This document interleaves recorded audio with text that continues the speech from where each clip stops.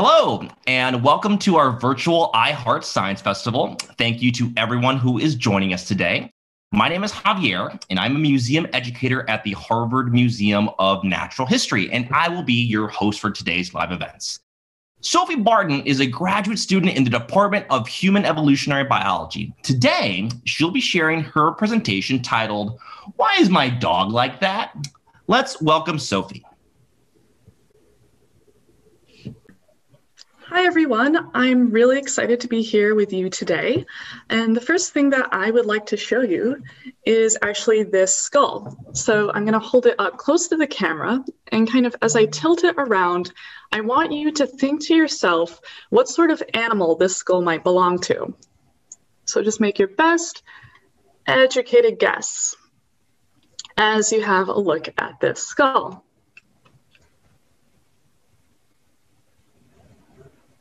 Okay, I hope everybody has their guesses. I am now going to show you the answer. So,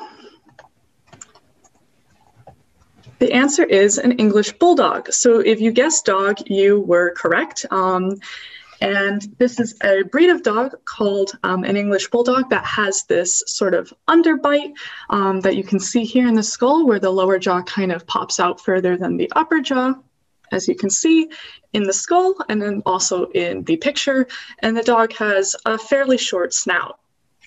Now, I'm going to show you a different skull. So here we go.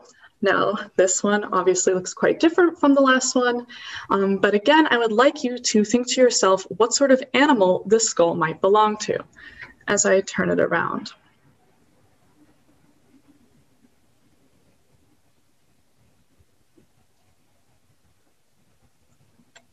Here we go.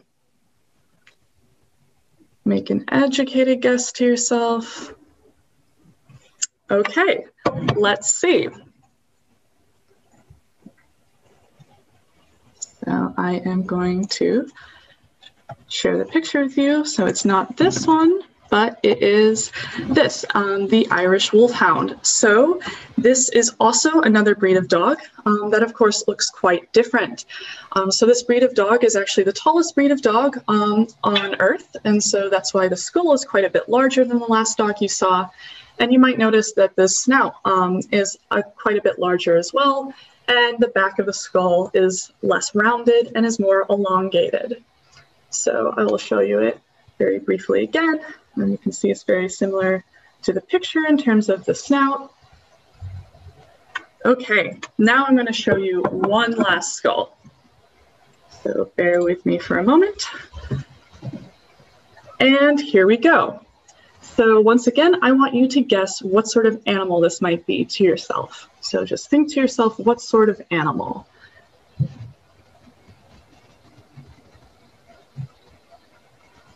Hold it up a bit closer while everyone makes their educated guesses to themselves.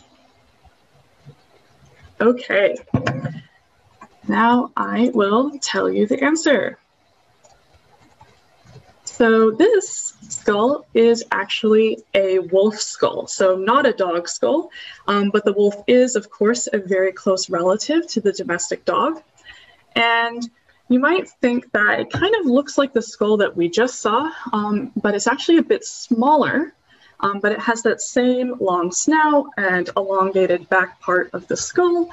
And then you might not have been able to tell, but if you look very closely, the teeth on the wolf skull are quite big, and proportionally they're bigger than the dog skulls that you saw previously. So the wolf has bigger teeth, even though it kind of looks quite similar. So now I would like to kind of talk about why these dogs and the wolves look different from one another. So I think it's very interesting that they come in these different shapes and sizes, and to understand why they look how they look and how they behave, you need to understand something about their evolution or how they've changed over time. So I think it's really interesting to think about how dogs evolved to become different from wolves, since they're quite closely related, but also how dog breeds evolved to look different from one another. So they have very different shapes and sizes, like the Irish Wolfhound pictured here and the English Bulldog pictured here. So to better understand this, you have to look at their evolutionary history. So we know that in the past, there was probably this ancient wolf population that lived roughly 30,000 years ago, which then diverged into two different kind of lineages or lines. So one became domestic dogs, and then the other one became the gray wolf. But how exactly did this happen? Well, we think that ancient wolves lived in packs and hunted large animals, just like modern wolves do today. So they were hunting animals like deer. But hunting deer can be kind of difficult, and most wolf hunts actually aren't successful. So sometimes wolves would go hungry for long periods of time. Now, those hungry wolves, if they were brave enough, could approach human settlements. And just like humans today, humans would leave out garbage or scraps or leftovers from carcasses or things that they were working on. And the wolves could take advantage of that free resource to eat and survive through periods of hunger.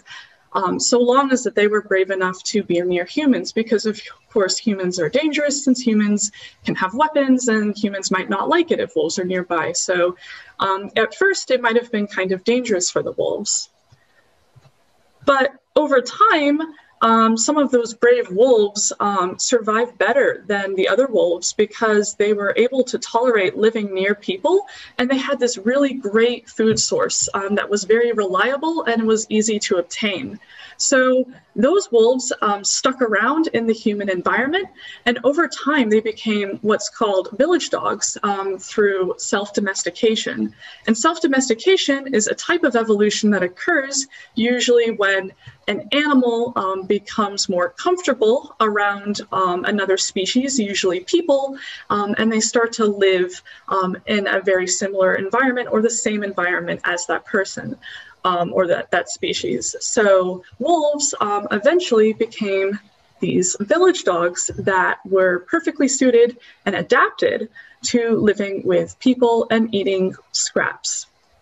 And actually, it turns out that most dogs in the world are village dogs. So I think the statistics now is 80% of dogs in the world live in this niche like their ancestors did, where they will eat scraps and they don't really have owners. They kind of move freely around. Sometimes people might feed them, sometimes people might chase them away. So they have a very dynamic relationship with people. And of course, something to note is that they look different from wolves. And one reason for this is they don't need to be as large because they aren't hunting anymore. But also you might notice that they look cuter than wolves. And this is because dogs that were attractive to people and weren't as scary could get closer to people and get all the best scraps. And so over time, they've become more friendly looking and also friendly behaving towards people. But you might be wondering what happened to the wolves who were too afraid to go live with humans. Well, they actually became modern day gray wolves and they stayed in the wild. So modern wolves are super elusive. It's very rare for people to see them just because they try to stay as far away from people as possible. And then they still hunt large game like deer, just like their ancestors used to. But dogs also went through a second stage of evolution. So very recently, only 150 years ago, roughly during the Victorian period, in the UK as well as in Europe, humans began to selectively breed dogs to create new looks and behavior. So people decided that they would like to have dogs live on their property and in their homes and have special traits. So they could be good companions, or they could win dog shows for them, or they could do jobs for them. For instance, like herding sheep or sniffing out bad guys. So this is a process called artificial selection. It's a type of evolution, and it happens when people deliberately try to encourage traits in another animal. So trying to get either a really big dog in the case of the Great Dane, or maybe a long body in the case of the Basset Hound, for example. And it kind of works a bit like this. So let's say that there is a person who really likes these eyebrow markings on dogs. They think it's really cute. So what they would do is take a dog that has the eyebrow markings that they like. They would breed them with another dog so that those two dogs have puppies. And then they would select the puppies that have the eyebrow marking trait, and then only let those puppies grow up to have more puppies once they're adults. And then the rest of these puppies here would probably be given away to pet homes where they end up not having puppies and they don't reproduce. So over time, in this particular dog breed shown here, more and more dogs might have this eyebrow marking, and it might become more standard for the breed. And if you do this for multiple traits, you can get different dog breeds. And that's why there are so many different dog breeds on the planet today. And of course, the process I just mentioned, artificial selection, has created many new looks and behaviors in dogs, like being bigger than a wolf in the case of my Irish Wolfhound Finn, or having these really cute floppy ears, like my Cavalier King Charles Spaniel Parker, or also doing cool behaviors like herding sheep. So Border Collies use their eyes and their body movements to move sheep around to different pastures to help farmers take care of sheep. So now we're going to take a brief poll. I want to know, how has artificial selection shaped your dog or a friend's dog if you don't have one? So there are a couple of answers here, including short snout, blue eyes, very friendly, or very easy to train. If you don't see a trait here that matches with a dog you know, you can say other. And if your dog has multiple of these traits, you can just pick the one that you like best. And by the way, in this bottom corner is another one of my dogs named Tamsin. This picture's from when she graduated puppy obedience, and I can tell you that she's definitely not easy to train, so she wouldn't fall under this category, but she is very friendly. And let's see, okay, so quite a lot of people have dogs that are very friendly. And this is something that many modern pet dogs are today, because it lets them live in our homes in close quarters much more easily, and it helps them get along with other people and other dogs, because we all live in this cramped environment. For most people, we live in suburbs or cities where there are lots of people. I see there's also a short snout, blue eyes. Some people said that, but very few. And some people also said easy to train. And then there was also a fair number of people who said other. So going through those, short snout is something that people have selected for more recently, because village dogs naturally all tend to have kind of a mid-sized snout, but people selected the short snout because it either helped the dog do its job or it looked cute. Blue eyes are another thing that you don't ever see in wolves, but blue eyes emerged in dogs, and they've become part of the breed standard for some dogs. So Siberian Huskies oftentimes have blue eyes. And then easy to train is something else that some dogs have and others don't have. So dogs actually vary according to how trainable they are, how willing they are to work with people. And it turns out that dogs who historically used to do jobs that involved working closely with people, like a herding dog herding sheep, are today easier to train, even if they don't really do that job anymore. So next, I would like to kind of talk more about my research in particular. So I study how artificial selection, like we just discussed, has changed how dogs look and behave on the outside, as well as look and think on the inside. So to look at how they physically look and to see how they behave towards different aspects of the world, I ask people to bring their dogs to my lab, pictured here, and then we do fun and kind of quirky behavioral tests with them to get an idea of how they respond to different things. So here we have a dog who is undergoing the bumble ball test. So it's this weird ball that bounces around on the ground. It makes a lot of noise. It's kind of scary. And we see how brave dogs are towards a new scary object.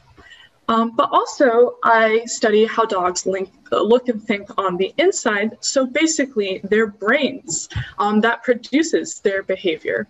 So here is a 3D model of a dog brain. And all of my research typically involves looking at pictures and models of dog brains on my computer, just like this one. And one of my major questions is, has selection for behavior changed the brains of different dog breeds? Now, to answer this question, I put dogs in a machine called an MRI scanner. So while the dog is taking a nap, I put them inside this magnet here. So this big donut thing is a magnet that works a lot like an X-ray. So it lets you see inside the dog's brain and inside their head without harming the dog. So it's completely safe. And you actually might have had an MRI yourself if you've ever had an injury. And the cool thing is it produces pictures not unlike these. And using these pictures and some fancy math, you can figure out different volumes of different parts of the brain. You can figure out how the brain is wired and a bunch of cool things. So one thing that I do is look at different structures, like here, the olfactory bulb, which is this thing at the end of the brain, which basically helps the dog understand what it is smelling with its nose in the environment. And I look to see in different dog breeds, like the Border Collie versus the German Shorthair Pointer, who are selected to do jobs that involve the sense of smell more or less, how that has shaped their olfactory bulb. So Border Collies do most of their herding using their sense of sight, whereas German Shorthair Pointers do most of their hunting using their sense of smell. So they're finding hidden birds in bushes and trees and grass. And I basically use fancy math, like I mentioned, to figure out what differences there are between breeds. But it turns out that selection for skull shape can also change the brains of different dog breeds because the brain is housed inside the skull. And for this, I look at dog breeds who do the same historical function. For instance, the Doberman and the Boxer both were guarding and fighting dogs in the past. They're also police dogs, so they're doing a lot of those protective functions, but they have very different faces. So the Boxer has this very short and wide head, and then the Doberman has this very long head, which you can see here. And basically, I do the same thing where I compare a structure in the brain, like the olfactory bulb, to see how it has changed because of skull shape. But you don't actually need fancy maths or an MRI machine or even a laboratory to be a dog scientist. You can actually be a dog scientist too. So because of the pandemic, we can't bring dogs to the lab. So we need your help to be an experimenter in your own home, to run an experiment for us to see how dogs play with toys and solve puzzles. And to do this, all you really need is a cell phone, pictured here, to film short clips of your dog, and then one of your dog's regular toys, and then either a cup with a piece of paper that goes over it, or a tennis ball you don't mind cutting up to put treats inside. And then you just film videos of those and submit them to us. And if you're interested in doing this, the website is caninebrains.org/pawgames. And of course, if you're younger than 18, you will need parental permission and help to do this study. But we would really love it if someone who's interested in this sort of thing would follow this link and participate, because we need your help doing this experiment. So here are my picture credits. And now I would be more than happy to answer any questions that you might have about dogs or dog evolution. Thank you. All right. Thank you so much, Sophie. Really appreciate it. So why don't we go ahead and answer some questions? The first question I have for you from an attendee is the ancient wolf that you mentioned a dire wolf? No, actually, the dire wolf, according to some recent studies, is not the same wolf that dogs and modern wolves came from. It's kind of a different branch on the evolutionary tree. And dire wolves actually might have lived in a bit of a different niche or environment to gray wolves and those ancient wolves that produced gray wolves and domestic dogs. So those animals were a bit bigger, they had a bit bigger jaws, and they might have been scavengers that basically chased away other hunters from prey that they just killed. So kind of like a hyena in the modern day. So they're a bit different. Interesting. Well, to that effect, you mentioned that wolves and dogs descended from a common ancestor. How similar or different are the wolves today to that common ancestor? Are they pretty much the same? So scientists are still studying this, and we don't exactly know. But we think that they probably had very similar skeleton structures. So from the ancient fossils that we have from them, we know that they probably had skulls that were not completely unlike this. And usually in biology, if dogs or, if different animals have similar sorts of adaptations, like similar size snouts and teeth and things like this, then you can kind of infer that they were doing a similar function in their environment. Like, an animal like this is a predator because it has big teeth and it's probably hunting big prey. So that's the best that we really know about these wolves, but we're still studying it. And the cool thing is you can do this by studying the DNA of different dogs and wolves across the world to kind of narrow down the ancestral traits. And then you can also look at old fossils. Interesting. Well, we've got a lot of great questions. Someone is wondering about dog headaches, specifically Doberman headaches, and whether or not boxers also get the same kind of headaches. So headaches as in like you have when you have a sore head? Yeah, I'm not sure if the question specifies that Doberman specifically have headaches, but the question says, can you talk about Doberman headaches in particular, and do boxers also have those headaches? I wonder if it's because of the skull shape. Yeah, so some dog breeds, because of their skull shape, have neurological issues because the brain is basically too big for the skull.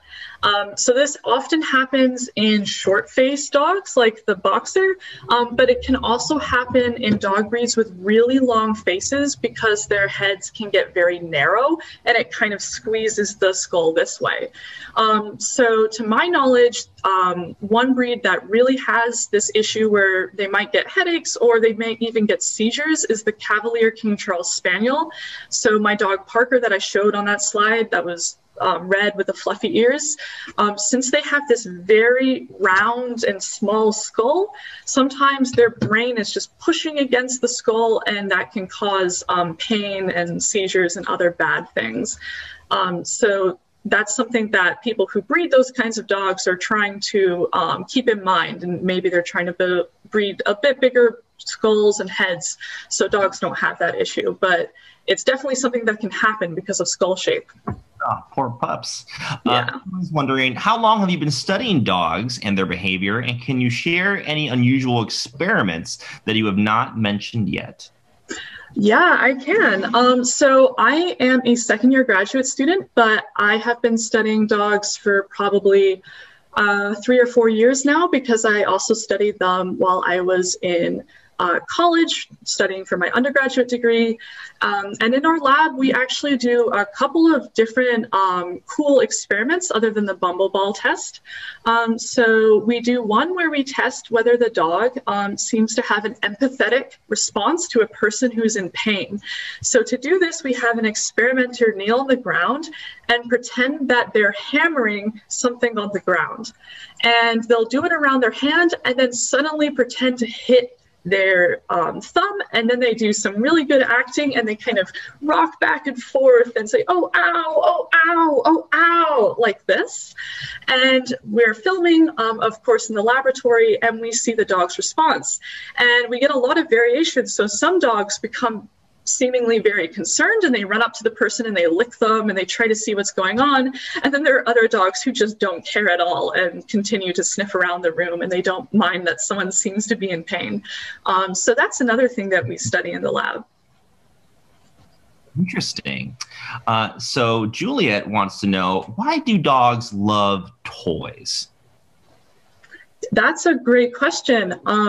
And the answer is basically toys engage a dog's prey drive. So even though dogs don't really have to hunt anymore now that they live in our homes, many dog breeds still have the ancestral trait of wanting to chase items, wanting to shake them, and wanting to tear them up. So all of those behaviors are actually part of the dog hunting motor sequence. So naturally, when wolves are hunting, they will first find prey, they'll orient, then they will stalk the prey, they will chase, they will bite, kill, and then they dissect the prey, which is eating the prey. So basically, if your dog tears up toys, your dog is dissecting the toy as if it were an animal carcass, which is kind of morbid when you think about it, but it's just part of the dog's natural behavior. Interesting. So we've got time for a few more questions, and we've got so many great questions. We apologize we can't get to everybody. But Cheryl wants to know, how did some dogs become hypoallergenic, and which breeds are the most hypoallergenic? Yeah, so basically dogs who are hypoallergenic have coat types that don't let their skin dander fall to the ground as easily. So that's what you're actually allergic to, which is the dander on the dog. And so people kind of noticed that poodles happen to not cause as extreme allergic reactions in people who are allergic to different dog breeds. And so they started to breed them with other dog breeds to create like a golden doodle or a labradoodle. And those dogs tend to be a bit easier for people who have allergies to be around. So basically people figured that out through trial and error. Interesting. We've got another question, and it says, is much more variation in dog evolution still possible today? Yeah, so dog evolution is still happening in the modern day. A big thing that is happening now is, you know, during the Victorian era, there were dogs who were bred for hunting or herding or guarding and all these sorts of behaviors. But in the modern day, when we live in really small apartments and we need the dogs to get along with everyone and be more friendly, we're seeing this transition in many breeds where they no longer have the qualities that their ancestors used to have. So for instance, my Irish Wolfhound was bred historically to hunt wolves, but he doesn't actually have a prey drive. I've never seen him chase anything, and that's because it was kind of bred out of his line because it made him easier to live with. So dogs are still evolving in that way. Interesting. So we've got time for one more question, I think. A question we have here is, are there any other animals that self-domesticate? And if so, why or why not? Yes, there are. Cats are a really great example. So cats started to live near human settlements once we became more sedentary because rodents love to live around people. So cats are self-domesticated. And then also currently we're in the very early stages of some urban animals becoming self-domesticated. So raccoons and foxes and squirrels that feed off of human garbage are becoming more tolerant of people and more friendly towards people and less aggressive towards people. And that's because it lets them eat garbage more easily. So yeah, foxes one day might actually be domesticated, not unlike dogs. Amazing. Well, it looks like we're out of time. Thank you so much, everyone, for all the fantastic questions. We really appreciate it. And thank you so much, Sophie. Thank you.